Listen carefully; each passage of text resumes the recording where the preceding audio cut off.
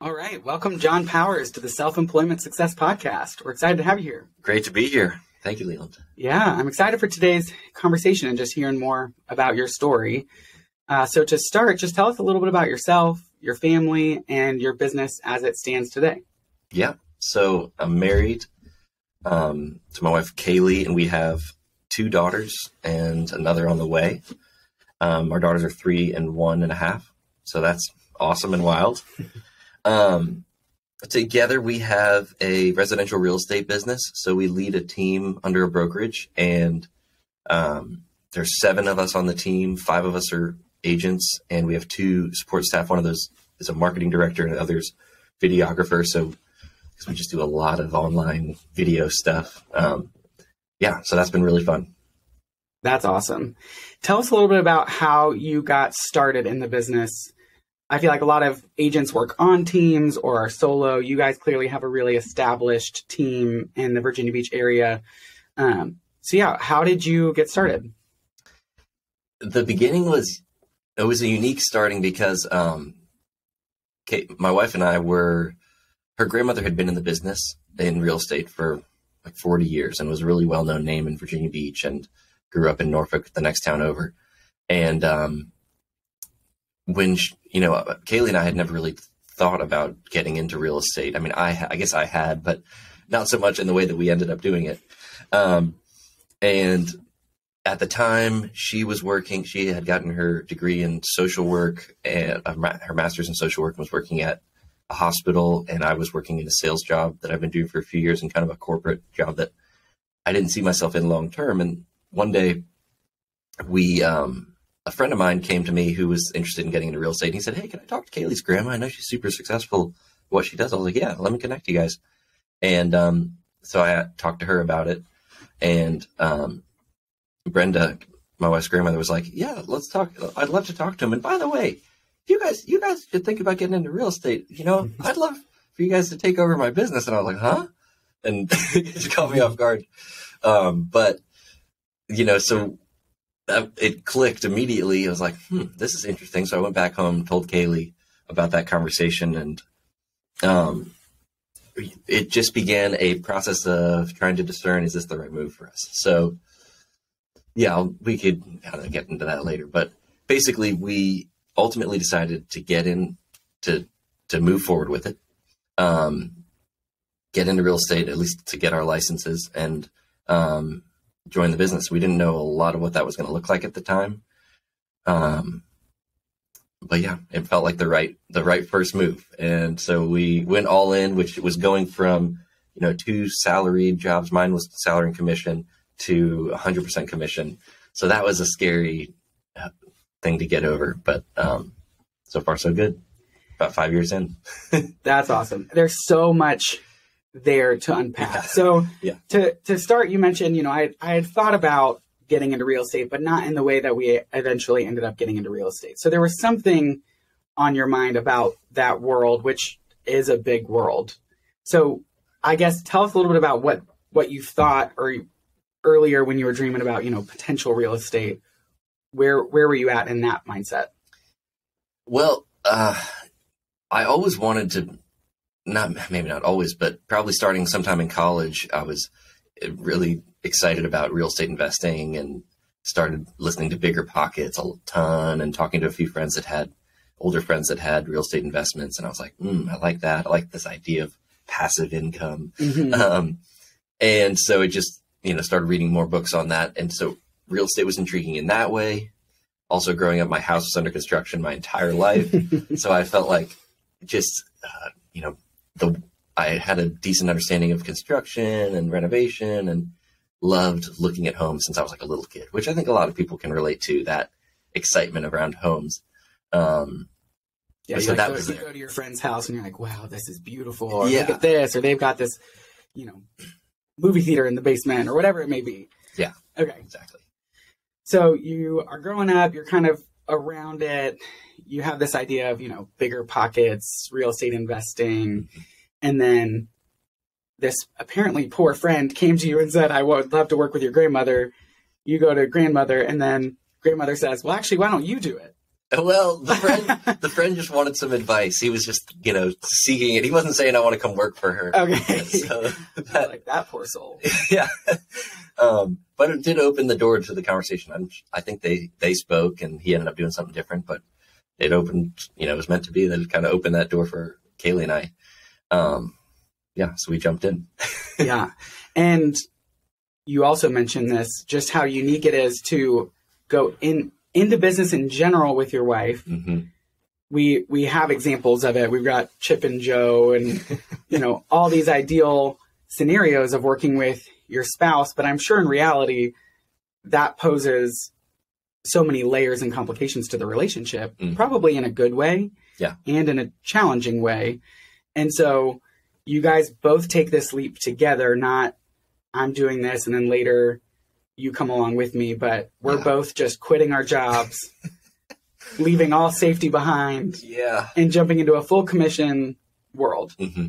So tell us a little bit about what it's been like working with Kaylee as your wife, kind of being in business together. And I guess a little bit about, that transition. Did you have a ton of money saved? Was it, I guess, what were you doing to make yourself feel like, okay, we can do this? A couple of things were going on there. Yeah, I guess there was a period of trying to figure out, should we do this at all? And should we do this together? And in hindsight, it totally made sense to do. But we were, especially going to the 100% commission was a scary thing from having kind of a base income together. And we were married like 6 months or something. I think I got those numbers, that timeline right. So it was early in our marriage. So it was a lot. It was a lot at once. And so we did this book called Draw the Circle, which is the general idea of it is there's a 30 days where you're led through prayer every day around making a decision or around, I think it's a decision or asking God for direction on something or healing on something, a lot of different ways. But in this case, we were just trying to decide, should we move forward with this? And at the end of that, it felt really clear to us to take the next step. And so that looked like to us to take the night classes for real estate while we were still working full time. So we'd come home from work and throw pizza in the oven, and then we did it virtually, like a live class. But those were funny days. And so we knocked that out together. And at that point, I had just started hitting the stride in my sales job where I was starting to close a fair amount of business, and I had my largest check coming in. I think if the timeline roughly, this might be June, we're decided we're going to move forward with this and did our classes. And then I knew that this check was going to come in August and from a big sale. And so that was a little bit of like, okay, well, this is going to give us some runway to get going. And that gave us a little piece to jump in. But yeah, that's where we were at money wise. That helped a lot. We had, I was, doing okay at that job, doing pretty well at that job, and had kind of just started hitting that 6-figure mark where it was like, okay, it was kind of getting very comfortable. Mm-hmm. So to go back to zero was scary. Yeah.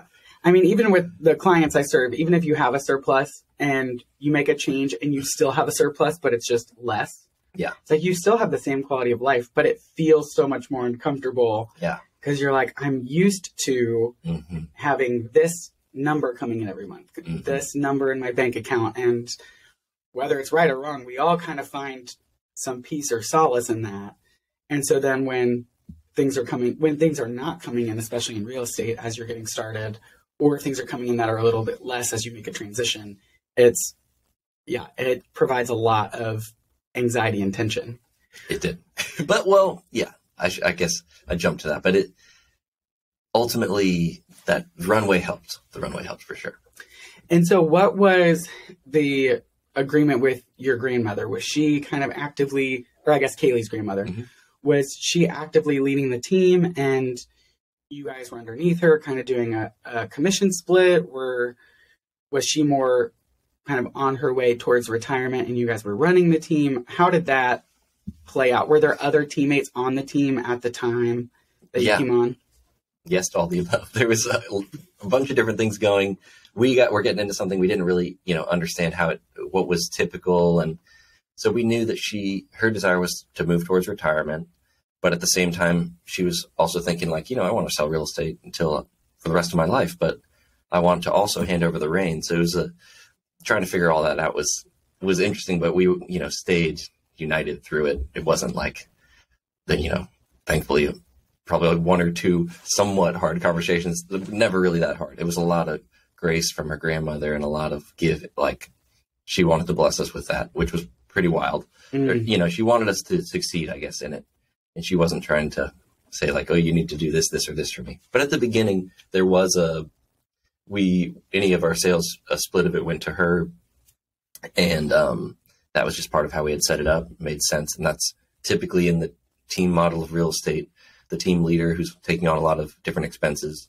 If you're under that team, there's a split that you have within the team, that part of your sales going to the team as a whole, the team business. To cover, everyone's kind of getting the same marketing. Everyone's kind of having a support staff help them write up agreements, things like that. All that. Okay. So it depends on the team, but there could be tons of overhead, or it could be very straight, very simple. But at the time, there was somebody on staff helping with all the transactions, all the marketing, all that stuff. And since then, it's changed what we provide, but we have a heavy on the marketing.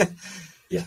And so it sounds like, based on what you said, now you've got 5 agents, 2 support staff, but it sounds like Kaylee's grandmother's no longer on the team. She's probably, I'm assuming, retired or moved forward along with that other support staff. So how quickly did it happen where, okay, we're coming in, we're learning the ropes, we're splitting with Brenda and kind of have the benefits of her team to, okay, now we are running the team and we're kind of taking over what we provide. We're calling the shots on what the team provides and things like that. That was an interesting dynamic because we were pretty young and we came in. There was a few other folks on the team that had been with her for different periods of time, some 30 plus years though. And it was unique to step into as a mid-20s and kind of like, I'm kind of running the show now because I'm starting to pay the bills, but I also am figuring this out. Yeah. So trying to be humble and navigate it, and it all worked out in the end, but that was interesting. One of the dynamics was Brenda had been doing this for so long. She kind of had her systems down. And so Kaylee and I, they had their systems, but it wasn't her style, couldn't be necessarily our style as being new in the business. So we kind of had to figure out what's our style, where do we need help? Because we learned a ton from her just as far as how do we communicate with people, questions to ask, all that stuff. But we also had to kind of make it our own because coming from just a seasoned vet who had been doing this for a long time and had a different personality type than us too, she could command the room in a different way than I could, just from experience. And so there was that. And then another dynamic in all this was that in the first year of working together, we started realizing her health, her memory something was up. And so that began, we started having more and more conversations about that, and realized she kind of realized with conversation with the family, like she probably shouldn't be, she wanted to step out of the real estate role because she could tell that there was issues with her memory that were affecting how she could do business. So that was a really hard time of us all navigating that together.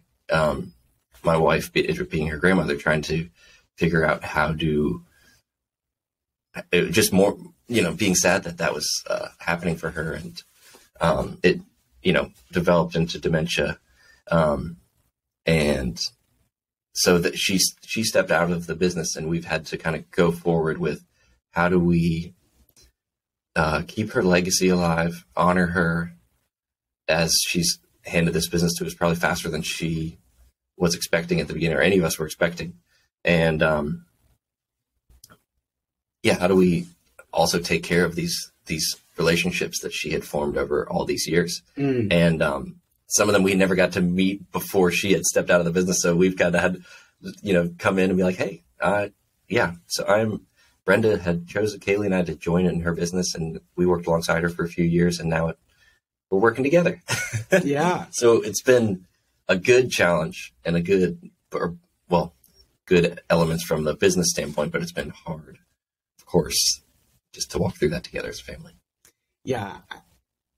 Again, there's so much to your story of, really successful grandmother with a well-known name, brings you into the business in your first year of marriage, leaving safety behind, and then quickly being in a place where we're learning the ropes.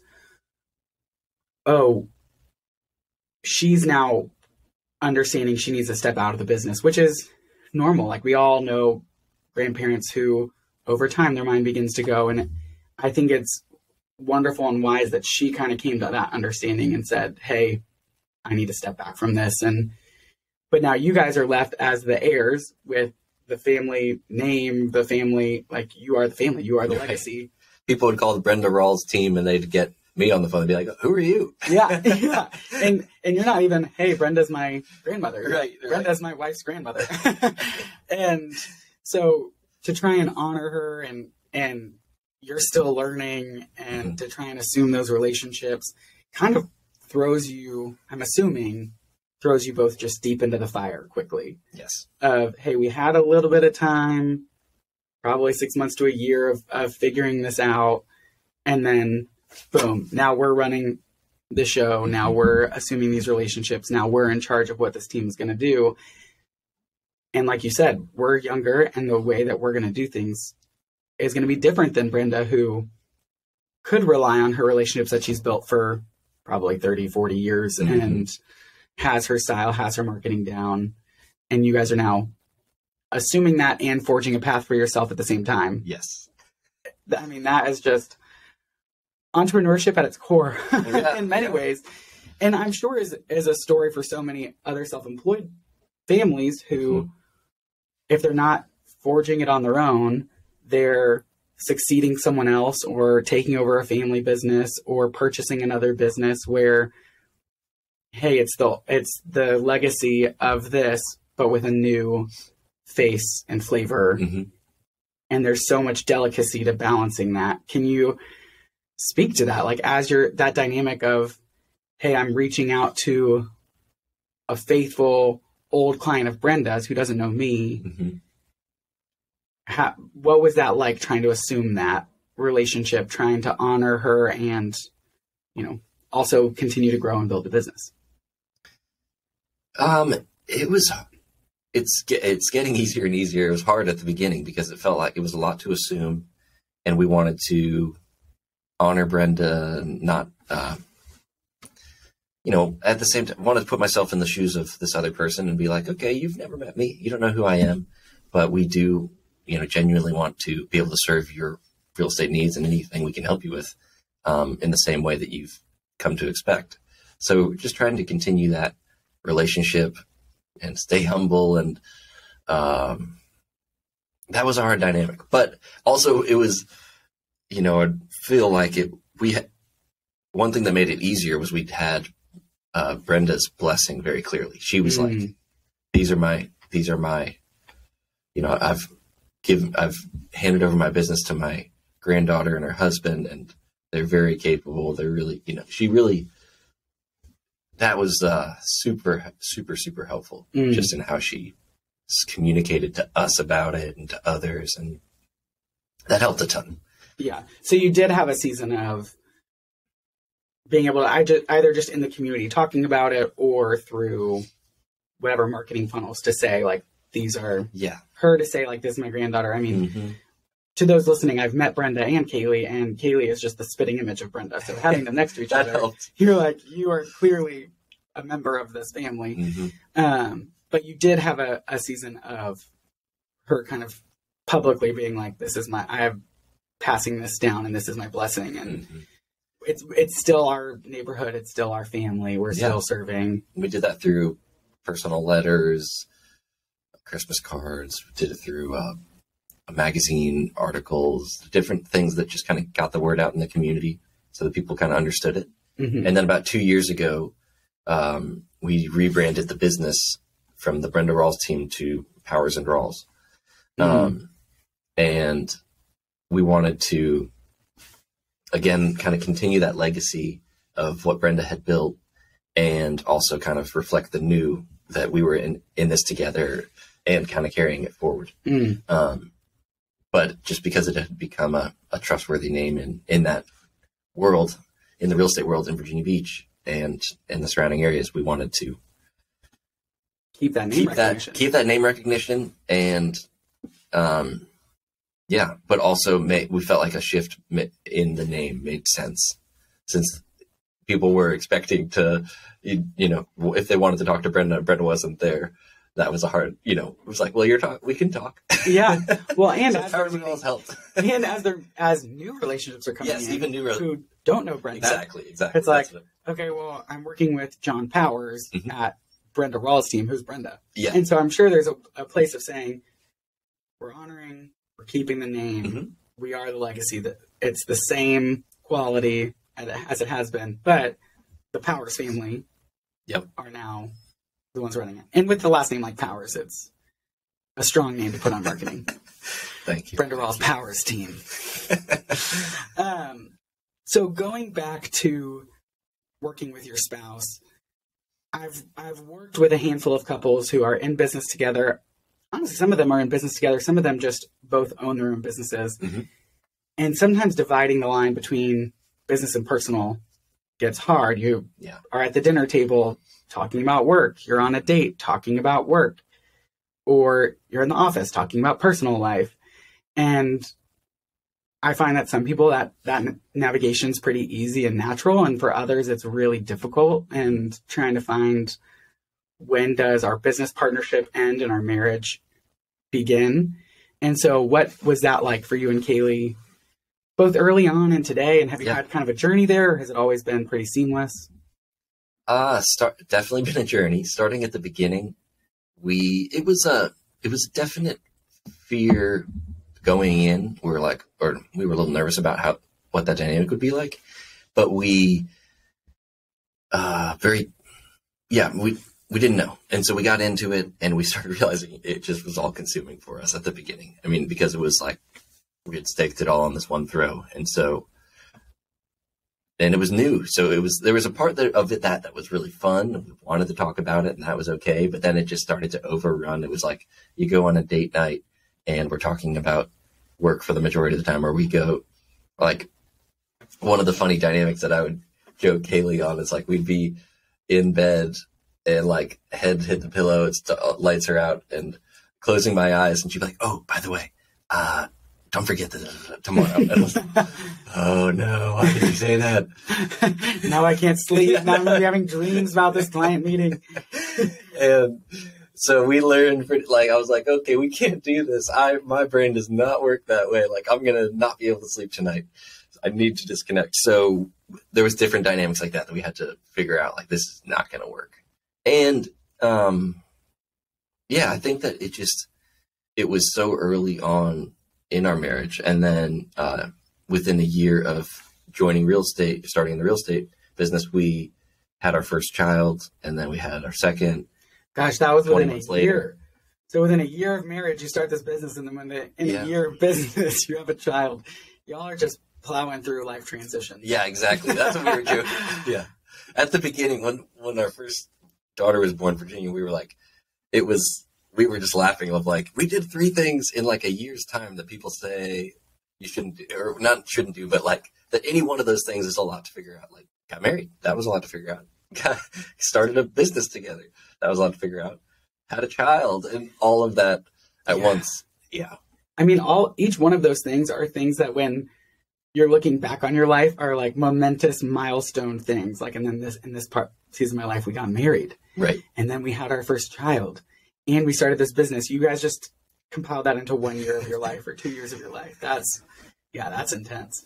It was intense. We very quickly realized we needed help, and we weren't, too prideful to say it, I don't think. I mean, one thing that really helped is my brother, and this was part of what excited me about getting into business. There had been some entrepreneurs in our family, both my grandparents in different ways, and my brother had a few businesses, and his wife had separate businesses, but they did a lot of it together. So we saw that, because we're close, saw that up close and personal, and the benefits of that, getting to do things spend more time together and go on trips together and things, like all the dynamics of that. So we liked that, but we also, he introduced me to this resource of a life coach.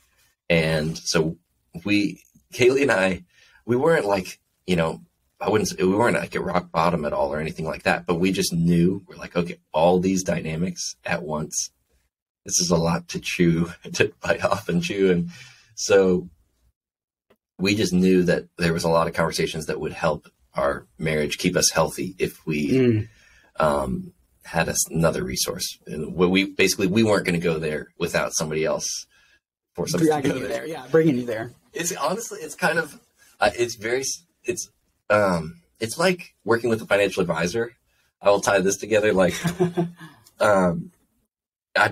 paying the life coach was valuable in that it forced us to come to have the conversations. And she also had expert advice and could walk alongside it with us. And there was that was huge to us staying united in our marriage and in business. Like we talked about both a ton, and then having kids too.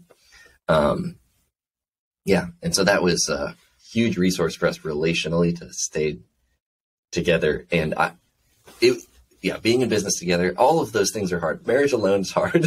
Marriage by itself is hard. Then throwing kids in the mix has its challenges too. And then being in business together, it was a lot at once. So I'm a big fan of having a help in that. A counselor or a life coach was huge for us. That's awesome. And it is important. I mean, I think anybody would say these things, life coach or counselor would say these things really do impact you. I mean, they add stress, and everything is a house of cards, just like in finance. Your investments affect your taxes, affect what insurance you need, affect your estate plan.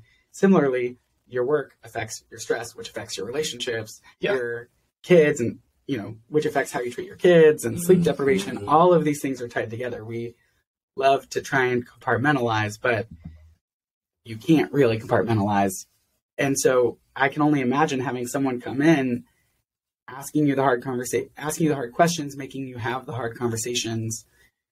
And if you're willing to go there, I think a lot of people, it's uncomfortable to go there even in your marriage, but it sounds like you guys, something you said multiple times throughout this episode is just, we were trying to stay humble. Like, we wanted to stay humble in our business. We were humble enough to know we were not going to have these conversations without help. And we were humble enough to bring someone into that help, which I think is really admirable and important.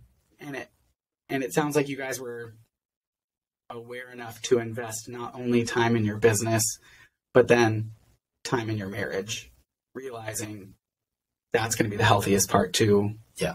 Our healthy marriage will make us a healthy business, right, and make our kids healthy, and everything kind of stems from that. And so, I think that's wonderful and powerful, and also complex. What a wild season of life. It was. It is. It still is. Yeah. So are you guys still doing marriage counseling or not marriage counseling, marriage life coaching, or kind of how has that progressed to where you are now? We are not actively meeting with Julia, who was our life coach for a few years. And, but she has some other resources that were actually just started this year. She has a course that you can do called Marriage Thrive. So we jumped back into that together. And, for us, we wanted to, because we had every 2 weeks for a few years, we had that rhythm of speaking with Julia and learning from her. And also we would put off conversations until sometimes, this wasn't wasn't like the healthy thing to do, but we'd be like, okay, this is gonna be a hard conversation. Maybe we'll have it with kind of a referee in the middle of it. Hey, Julia, we're in a fight. Yeah. Hop on a call. Yeah, exactly. But we wanted to explore like, all right, let's do this. You know, we could, but let's try this on our own and see how we can use these tools we've learned for the past few years. Mm-hmm. And so that's what we did this past year.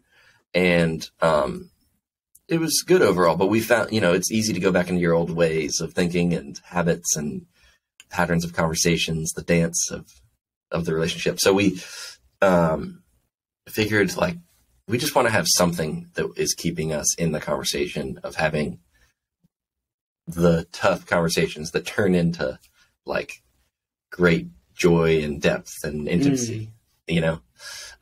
That's what we found. Yeah. So I love highlighting the fact that so often we talk about marriage being hard, kids being hard, business being hard, these conversations being hard. But what you said there was, well, we do that because it also produces connection and joy and intimacy. It's like shedding of the gunk, cleaning out the pipes, and really like allowing your life to flow fluidly through them. And so I feel like that's true not only in first and foremost your marriage, but also that's why business is hard, but people also do it because it's hard, but it produces reward and brings you to life and provides a life for you that you want. And same with kids. Everyone would say kids are hard. No one's like, kids have been so easy. But there's so much love and joy and fruit there that is to be born. So what surprised you most about your journey through self-employment so far?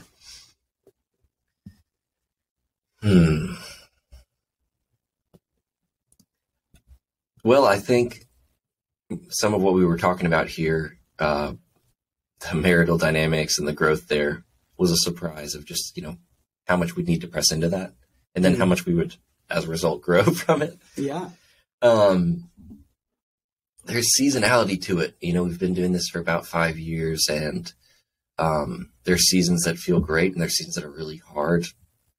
I feel like end of this past year was a slower business time in the real estate world as interest rates rose. And so that was hard in ways. And we had a year of growth as far as like number of team members, which was really fun. We loved all that.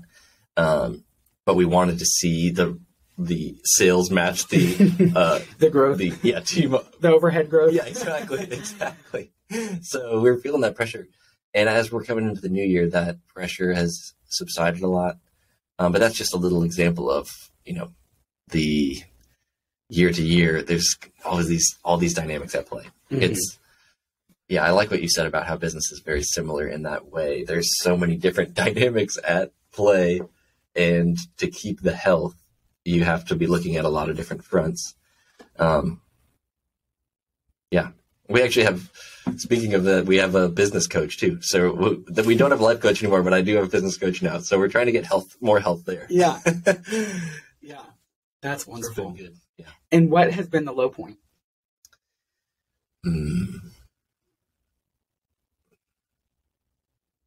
Early on, that was when we realized that Brenda was going to have to step out of the business way earlier than any of us expected. That was really hard because we were just weren't sure exactly how that was going to look. And, you know, Kaylee and I were concerned, like, how do we keep these relationships with all these people we haven't met, and we're going to be able to do this, and just doubt in like, can we push through to make this successful? Like, we had been in it long enough we were getting a little bit of a hang of it, but yeah, it was still, there was a lot of also just sad, you know, wishing that we could continue on as a whole unit, and had more years together in that. So that was hard.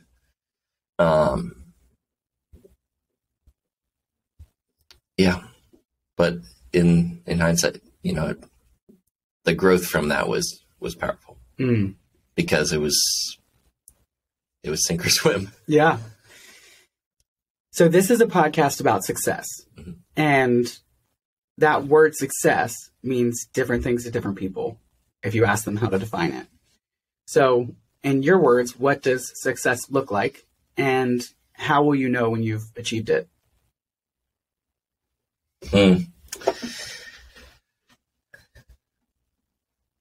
I think that's a great question. The success, having the freedom, for me, success would be like having freedom to choose how I'm going to spend my time, and at the same time have the resources or, the income to support my family and the lifestyle that we are hoping for. So I think, because I was, knowing that this was about success, I was thinking about that general concept, and I was thinking about, like, on one end, we're not thinking like the FIRE movement, where it's like, I forget what that's, financial independence, retire early. It's not, I think there's different paths to that. And we also wanted to, there's dynamics that we are thinking, like, maybe we'll send our kids to private school, and we want to go on certain vacations together as a family. And, all those dynamics of, so there's definitely a money piece to it, but bigger than that would be that we could be together and, spend time as a family. And also we're big into relationships in general outside our family, but also, friendships and mentoring and caring for others is a huge part of what gets us just excited about life. And so we would love to, for the business to be the fueling that. But success would look like having the freedom to choose to do those things in the middle of my day and to be with family. And that's awesome. So that was a long answer. It was a great answer. Well, thank you for being on the Self-Employment Success Podcast. Loved it. Thanks for having me.